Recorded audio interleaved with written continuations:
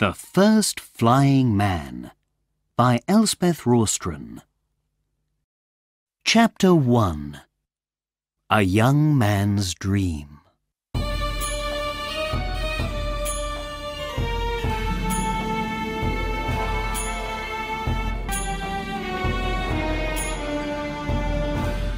My story begins in the 1630s. It is the time of the Ottoman Empire. Hezarfen Ahmed Çelebi is a clever young man of those days. He lives in the district of Üsküdar in Istanbul. Every morning, Hezarfen sits near the Bosphorus Strait.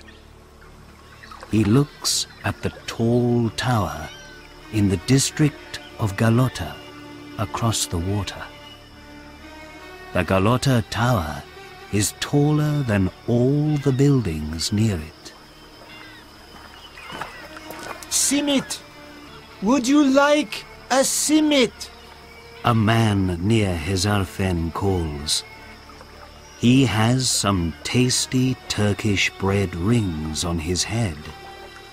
But Hezarfen doesn't answer.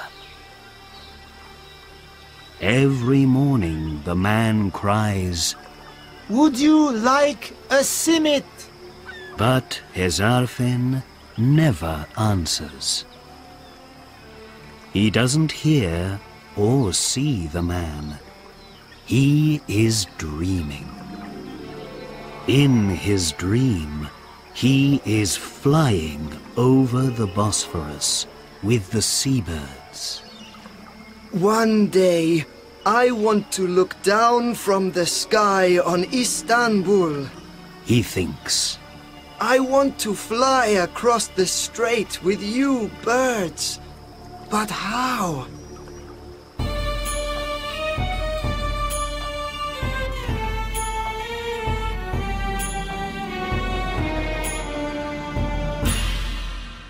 Chapter 2. Drawings from Italy.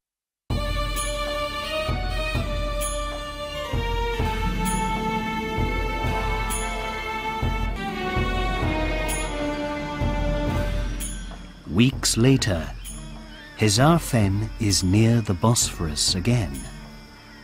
Again, he is looking carefully up at the seabirds in the sky. These days, he is making some big wings in his workshop. He needs some help with the design. Hezarfen! Someone calls.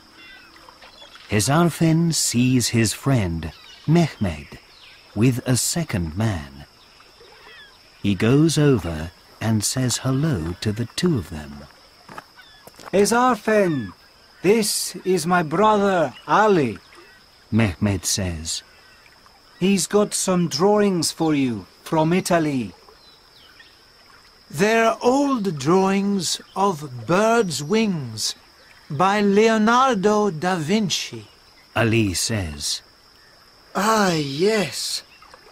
I know Leonardo's work. Hezarfen says. Let's see them then. Ali gives the drawings to Hezarfen. He looks at them for a minute.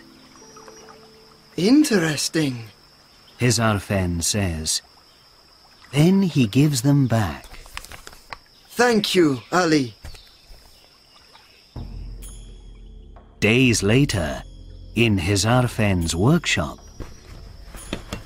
My wings are ready.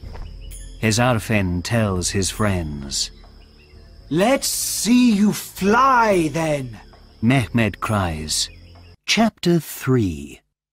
To Galata.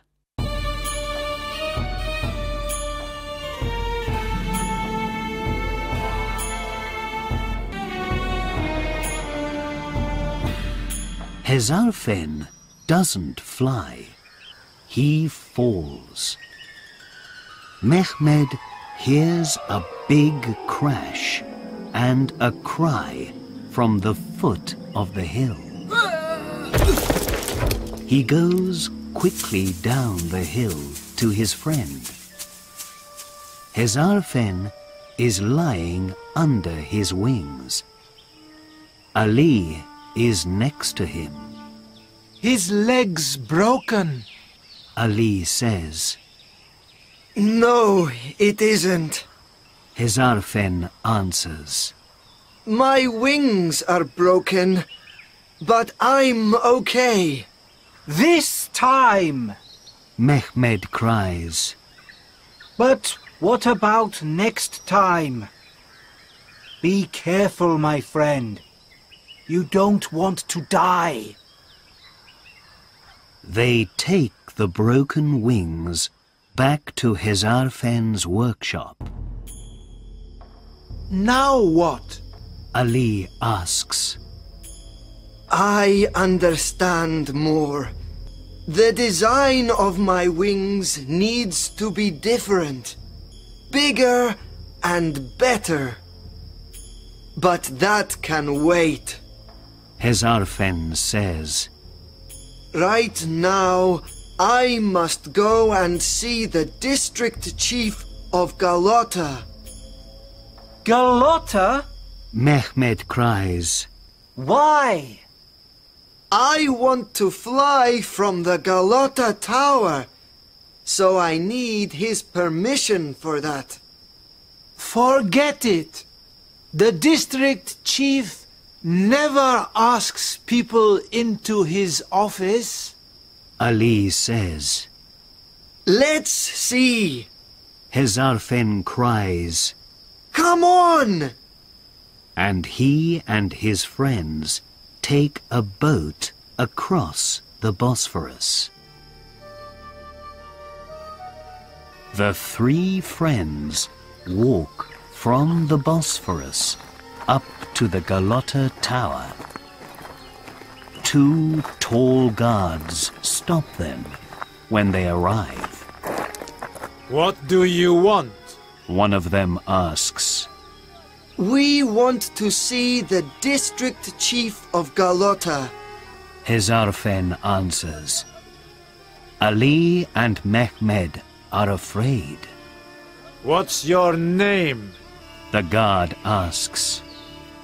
Hezarfen Ahmed Çelebi. Ah, the brother of the rocket maker, Lagari Hassan Çelebi. All Istanbul is talking of him. The guard says. Yes. Hezarfen answers tiredly. So, can I see the district chief? He asks the man. Wait. The guard says. And he goes into the district chief's office.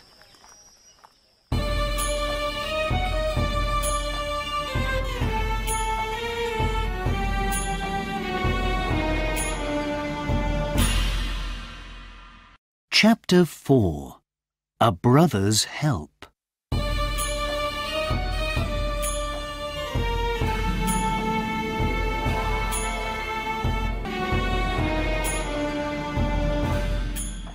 Some time later, the guard takes Hezarfen to the district chief's office. Mehmed and Ali wait at the door. The district chief listens to Hezarfen's story. Very well. He smiles. You can fly from the tower. But be careful. Don't fall and die. No, district chief. Hezarfen answers. And I'd like to see your brother. Tell him. Yes, district chief. Hezarfen says. I've got permission! Hezarfen laughs. when he comes out into the street. Good! Ali cries happily. What now? Mehmed asks. I must visit Lagari. Hezarfen says. So Hezarfen visits his older brother. Lagari is working on his rocket when Hezarfen arrives. Nice design. Hezarfen says. Yes, Lagari answers.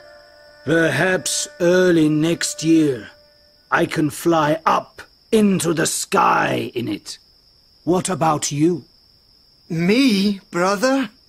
I want to fly across the sky with my wings later this year.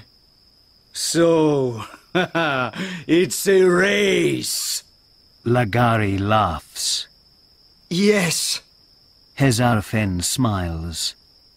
but listen. The district chief of Galata wants to see you. Right. Well, thank you for your visit.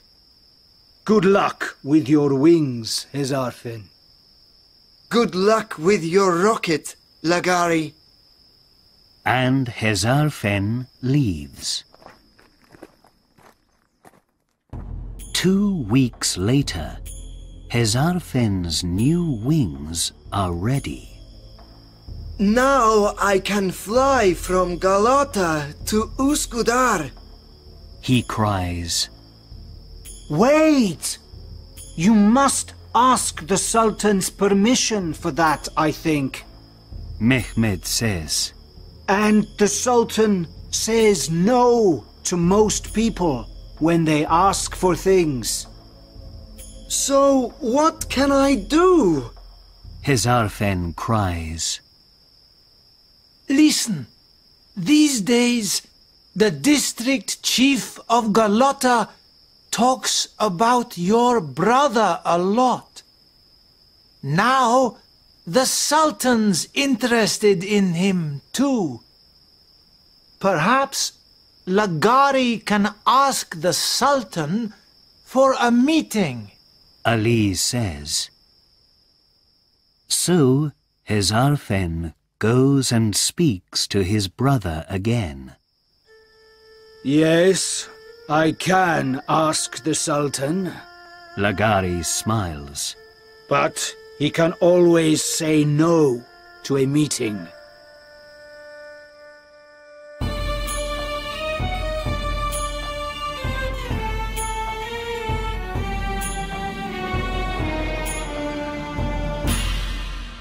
Chapter 5. What does the Sultan say?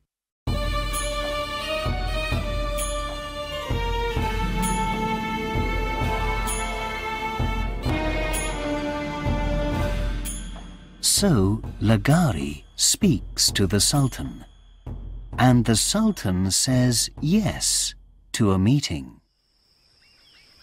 7 days later, Hezarfen goes to the palace. He walks past the Hagia Sophia. He is nervous. Please give me permission. He thinks. Near the Blue Mosque, he is more nervous. Please say yes. He thinks. Hezarfen stops near the palace. The Sultan can, of course, say no. Or worse, he can say, kill that man. He thinks. I'm Hezarfen Ahmet Çelebi. The Sultan wants to see me. He tells the palace guard. The man goes in. Hezarfen waits. He is very nervous now. After an hour, the guard comes back. come with me, he says to Hezarfen. Hezarfen bows very nervously when he meets the Sultan. Your Highness, I want to fly across the Bosphorus, he says. The Sultan smiles. Ah, yes. You're Lagari Hassan's brother, he says. Yes, Your Highness. Hezarfen answers. Then he asks for the Sultan's permission. You have it, the Sultan says. You must fly across the Bosphorus tomorrow. With a good wind? Hezarfen says. But without it? What then, Your Highness? You must ask God for a wind. The Sultan smiles. Your Highness, A vizier says quietly. people can walk with their legs, but we don't have wings. Is a flying man good in God's eyes? Listen, the Sultan answers. We can think of new things with our brains, and our brains come from God. The first flying man must be an Ottoman, I say. Yes, Your Highness. The vizier says, but he looks angrily at Hezarfen. That evening, Hezarfen is not happy. There's no wind. He tells Mehmed and Ali.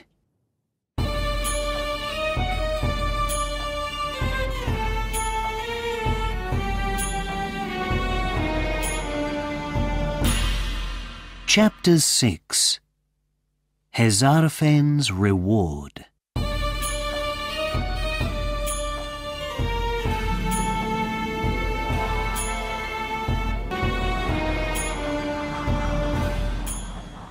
The next morning, there is lots of wind. Hezarfen stands happily with his wings at the top of the Galata Tower. Suddenly, he jumps. He's falling! People cry. But he is not falling. He is flying with his big white wings over the houses of Galata. Hezarfen's friends, Mehmet and Ali, run with the people down the streets to the Bosphorus. Hezarfen flies out over the water. I'm flying! He cries. People can fly! He lands across the strait in Üsküdar, a happy man.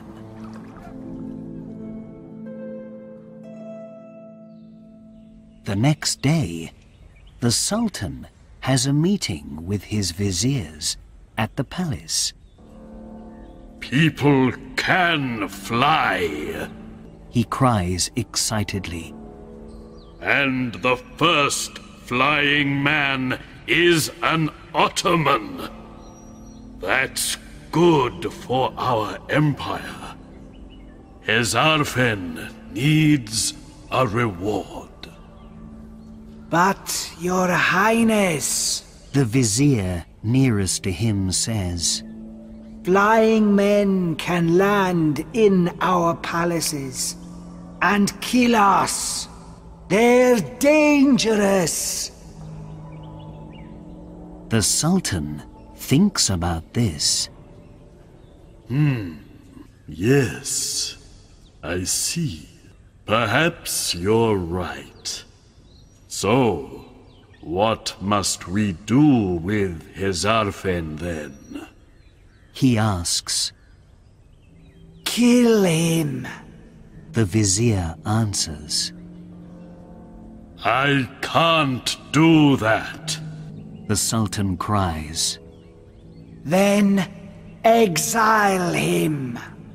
The vizier says.